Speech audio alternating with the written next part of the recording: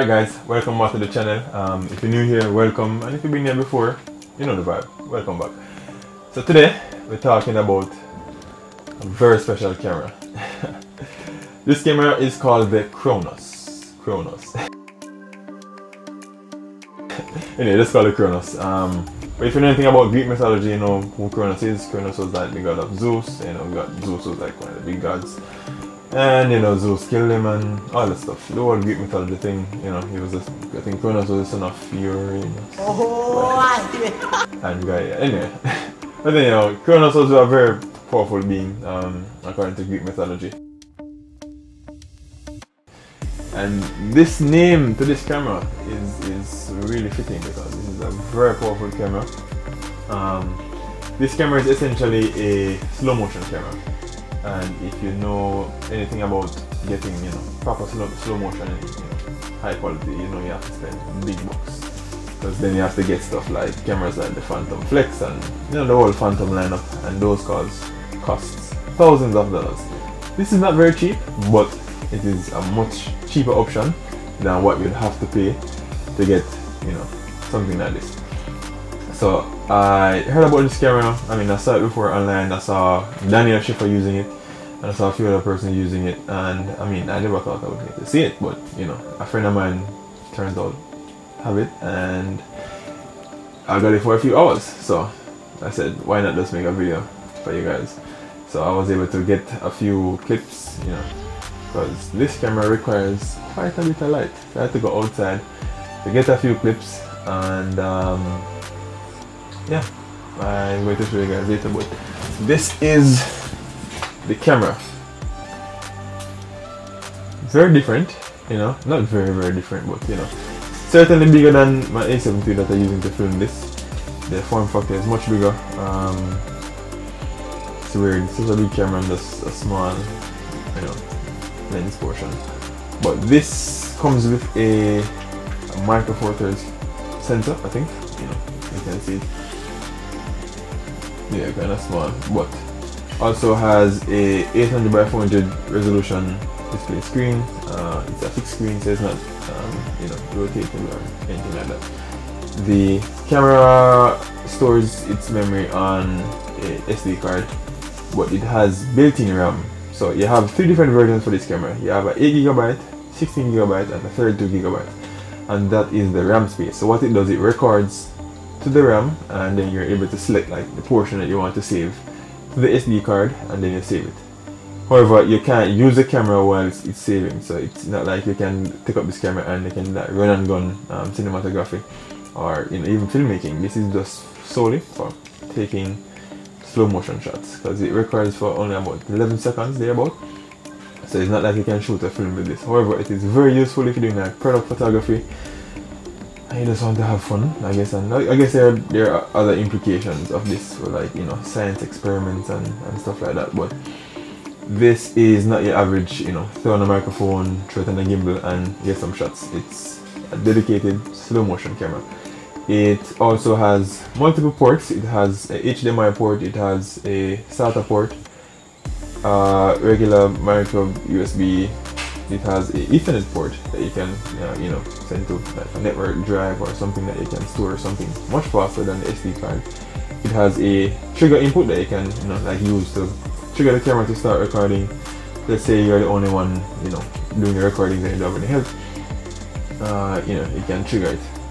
This camera does not have autofocus, so you have to manually focus the lens. What else is there? But it also has a headphone and a microphone jack. Yeah, and it has a built-in battery that lasts a few minutes. However, it can be powered with the adapter that comes with it. So yeah, they have it. They have a knob here that turns and you can do selection in the menu. The power button is here, as well as there's a record button. The screen is touch screen as well, so you can control everything from the screen. So it's touch screen, and it has a quarter mount that you can like mount on your tripod and stuff. So yeah, that's it. I can bring up the specs for you because I couldn't remember all of this. Bring up the data sheet, have it on my phone. So according to this, you're able to shoot 1080p at 1000 frames per second. That's crazy. This Sony camera shoots 1080p at 120, and you know 120 is always buttery smooth, you know, and it looks good. So you can just imagine 1,000 frames per second, crazy. In a camera body like this, you can get 720p for about 1500 frames per second, 512p for about 2000. I mean, we're going to really use 512 in like, you know, professional video or anything like that, because the resolution is really low, but it's good to have. And it doesn't stop there, it goes all the way down to 96p. That's crazy. That's like having, like, you know, one of those, what's it called, the Razer phones, or the ones before that with those low resolution. But at this resolution, you are able to shoot for 24 frames per second. 24,096 and 46, sorry, frames per second. That's crazy. That's 24 picture frames in a single second. It would probably take me the entire day to count 24 frames. But yeah, that's it. It is quite a machine. Quite a machine. There are some other specs, but you can definitely read up on that. This is like a quick overview to introduce you guys to the Chronos camera. So if you don't know or never seen some footage of what this can do, it is going to be on screen right now, because I've got a few shots and you can see what I did with 1,000 frames per second. Let me know what you guys think in the comment section. Let me know.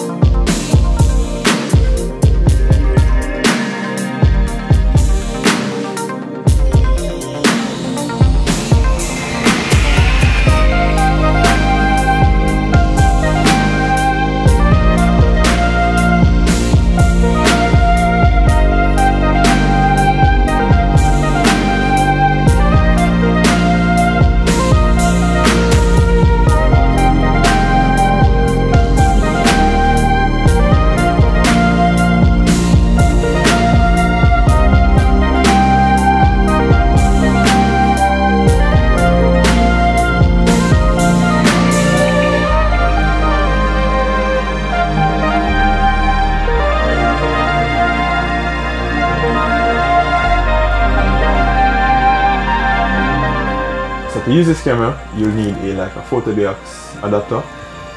They have an adapter mount for a Nikon lens or a Canon lens. So you just take it like this and you screw it on like so. Yeah, you actually screw it on until it's locked in. And I don't need the lens. Hold on.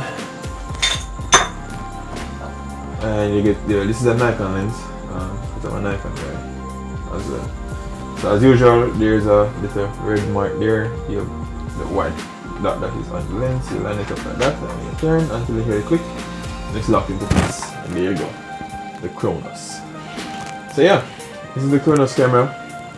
And you just turn it on. So you hold on the power button, and when you turn it on, you should see Chronos on screen, and the fan that is built in has a built-in fan, because this camera gets really hot because of, you know, what it's doing in such a small body. Yeah, and yeah, I think it has variable speeds, so if you plug in the charger, the power cable, I realize that the fan gets louder. It starts to spin faster. I guess because of the heat from, you know, charging the battery, as well as what it's doing internally to record the videos at such a high frame rate. It gets hot, so it has a built-in fan, which is really cool. And it looks really cool as well. Let me know what you guys think. Has some weight, but I don't think you'll be holding it in your hand, you know, to do anything. I would suggest that you mount this on a tripod, because it's not really cheap. The base model for this is $5,000. That is the 8GB RAM version, and then the 16GB version I think is about $5,300. And the top version, which is 32GB, which is I think is this version, it's about $6,000 for the body only. And then you need to buy a lens if you don't have a Nikon lens before. If you have, then, you know, even better for you. And I think you have to like pre-order it. You can just walk in the store and buy it. So take some time, and you have to wait, and, you know, they send it to you. As you can see on screen, you're able to record. You can change the settings. You can, you know, do all that stuff on the screen and all that. So it requires a lot of light. so I had to do those shots outside. But yeah guys, the fan is kind of loud, so I'm going to turn it off. It gets loud really quickly. Yeah, so there you have it. You have the Chronos camera. Chronos. Well, yeah, if you enjoyed this video, just remember to like, share and subscribe, and yeah, just make sure everybody know, share with your friends, so we can build this community and just grow as a family, you know. So thank you for watching this one. Peace out. I'm out. You know the vibe.